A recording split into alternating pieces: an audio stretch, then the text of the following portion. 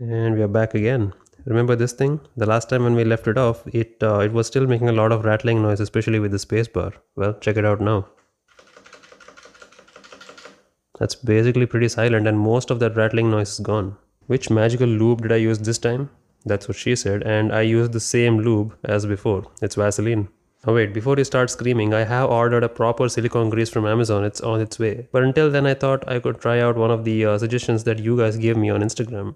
That's one of the things I love about this community, that every time I do something like an idiot, you are sure to point it out. Well, shout out to Aditya, this person. He DM'd me on Instagram and suggested one of the methods of lubing it with Vaseline, and it seemed to work quite well.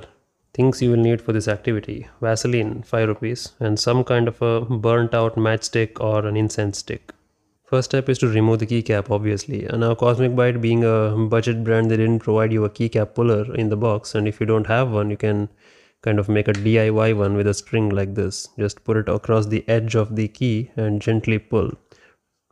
Just like that. I could have done it better, but you get the point.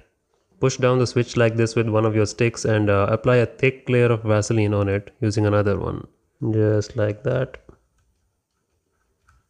Nice and disgusting. The stabilizers are a little different, like you have to lift them up apparently, like this, so that they come off of their base. That's when you get access to the screws underneath.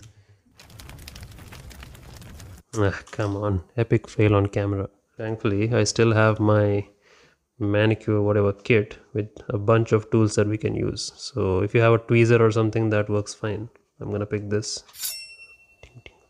Hold the stabilizer up like this and apply all the grease you have in the gaps that it has underneath it. So make sure you get the spring underneath, because these two stabilizers are connected to each other. It might take a while, so be a little patient. Clear out your calendar first. So when you're done, there should be Vaseline all over your table and on your hands. That means job well done. And that's that. You can just put the keycap back and let's see if that made any difference. I've also noticed that it makes less noise without those height extenders for some reason. So if you keep it flat on the table, look at that, it's much smoother now.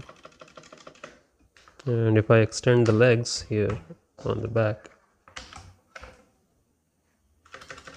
you notice it makes a little bit more noise. I think it's because of the inclination for some reason. So I recommend, if you have one of those wrist rests down here and the height adjustment pillow kind of a thing that you keep on the back of your keyboard, you know, it's made of foam material. So I suggest you do that instead of these legs. They don't cost that much, so if I get some myself, I'll let you know.